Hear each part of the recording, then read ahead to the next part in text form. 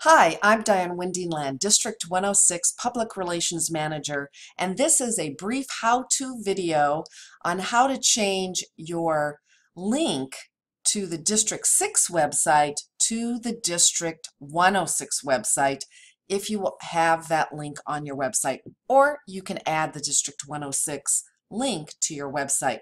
So this is what you do. First of all, you have to log in as the administrator. I've already done that, so I will launch the administrator console. I will go to the custom web pages in the drop-down box, and then I have the District 6 website link. Now, if you want to simply add, what you can do is to create a new web page, and it tells you exactly what to do here. You would actually select instead create a new page and then just follow the directions, which are really simple. What you do to change it is, what I'm going to do is I'm just going to put in the District 106 website. So I'm going to copy that, and to paste you have to use Control V. You can't actually see what happens. You can't actually paste, at least not in my browser.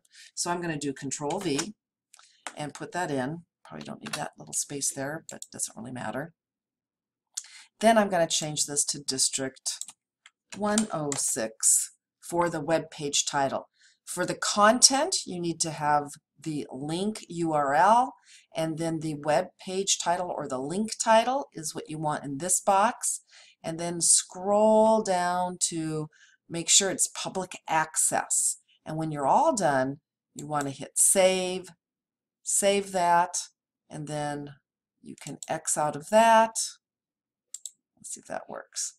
And it should refresh, and it should say District 106 website. And I will check that that works, and it does work.